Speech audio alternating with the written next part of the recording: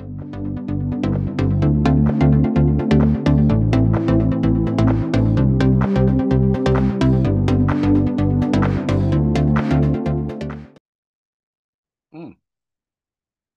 Good morning, my friend.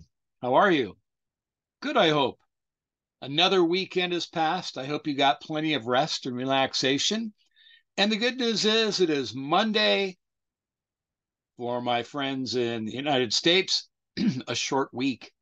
A short week and a time in our year where we focus in and acknowledge thanks, gratitude. Really, gratitude is so important. We have so much to be grateful for. We have family, we have friends, we have good colleagues or coworkers, we have neighbors, we have a place where we can keep our head dry and food in our stomach and clothes on our backs. So many different things that we can be grateful for. Being able to catch a beautiful sunrise or sunset, appreciating color. Music is on my gratitude list. Speaking of gratitude lists, this is also a time of year where the days are shorter and the nights are longer.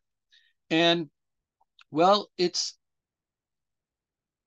not uncommon for us to feel at times depressed or anxiety or lonely.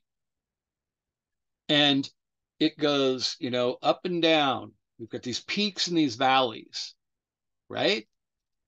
And if we have a gratitude list where you can list all the different people in your life whom you love and cherish, and they love and cherish you, even if you haven't been in communication with them.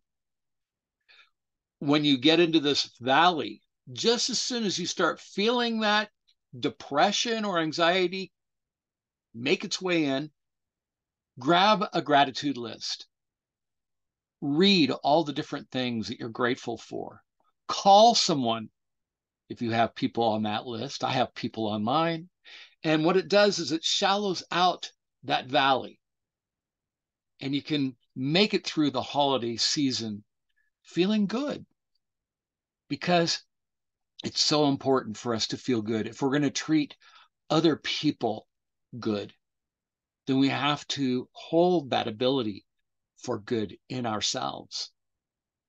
And that is a great medication, the best medication perhaps for depression is to, and this is your assignment for the week. If you don't have one, I want you to take out a piece of paper and I want you to start writing down the things that you're grateful for, that you have in your life. And some of us who've experienced having almost nothing and getting back into a abundance mentality, we appreciate those things on our list all the more. All the more. Don't go into scarcity. Create that gratitude list and add to it. I still add to it on mine. Mine's on the refrigerator over there.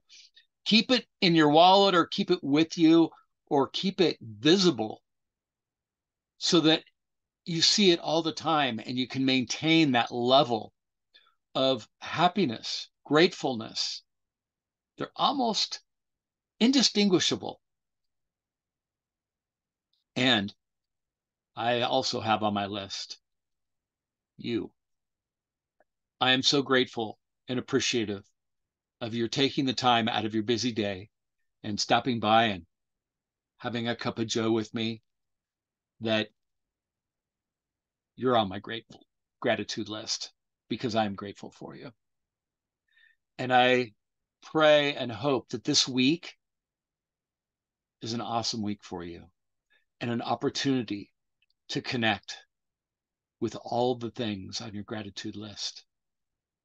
And that being said, I will see you next Monday. Wednesday, we will not be having a Monday morning cup of joe due to the holiday, but I will see you Monday with some great new insights into how to make your life better. And until then, be grateful, my friend.